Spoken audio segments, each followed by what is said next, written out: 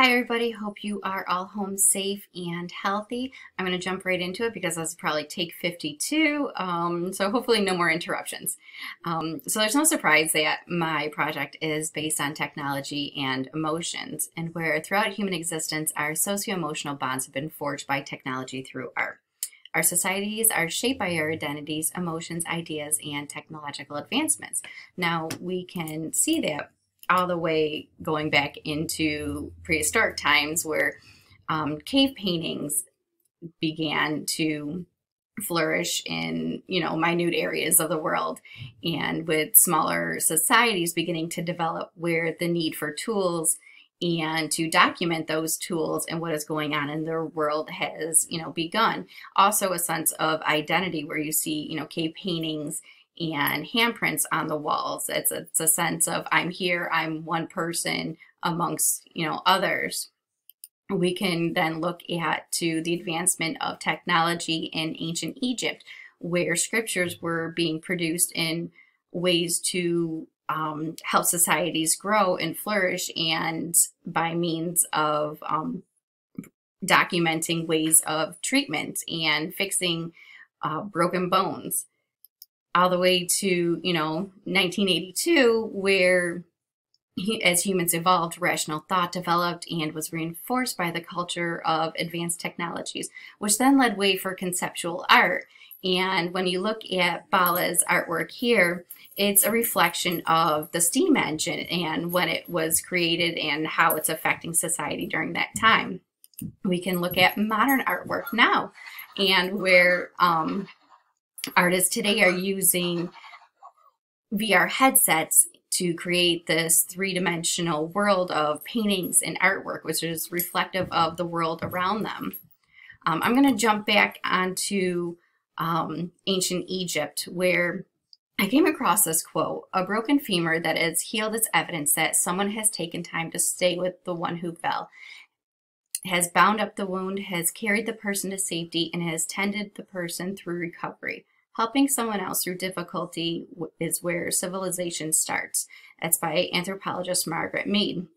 Now, how is this in relationship to ourselves now? How can art and technology help heal a society?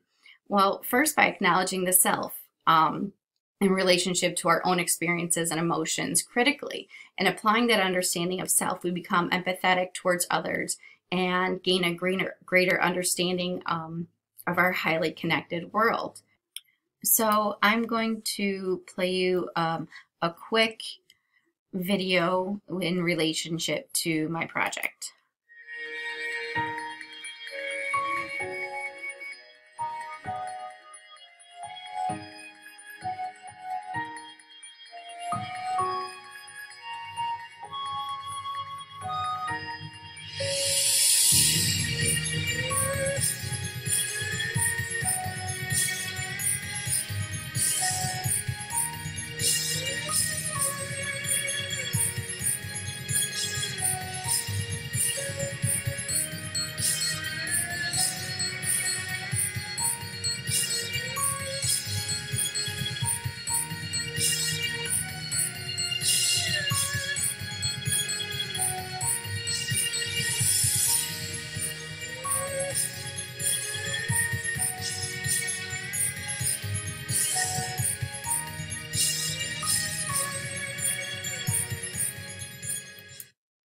Okay, so that was at the Mori Building Digital Art Museum in Tokyo, Japan, and where technology is advancing our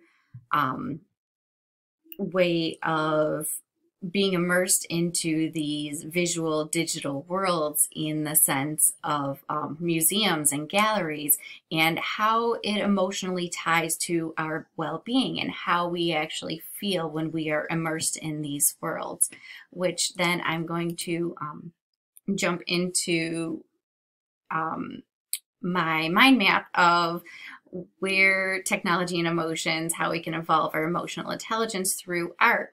Now, going back to my science semiotics and symbols in artwork, now this concept of this project is to develop a healthy emotional self through reflection of self-identity using semiotic relationships in digital art. So content perspective, looking at our social needs, this is, a must in relationship to learning who we are as an individual amongst a society, and our self-actualization, so our growth needs in Maslow's hierarchy of needs. Now, who is the learners?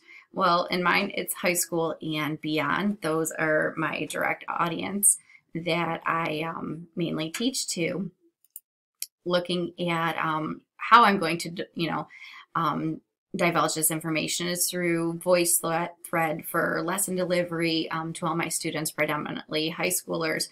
I would also like to additionally use VR classroom with integrated VR headsets. Learning objectives is develop an awareness of self in relationship to the world around you, understanding the culture and social significance of the digital medium and its relationship to the evolution of art, and understanding of semiotics in signs, symbols, and imagery. The assessments, I would just want them to articulate their artwork. Does it have emotional content that relates to their ideas, and does it reflect their own personal relationship with the world around them, and have they brought forth any new ideas and concepts? So I hope that I have hit the target with this project. I'm not quite sure, but I'm hoping, fingers crossed, and I hope you guys all have a great I don't know, I don't even know what to call this time now. Just be mindful of yourselves and how you conduct, your behavior, especially if you have younger humans in the world, in the house with you. Take care, guys. Bye.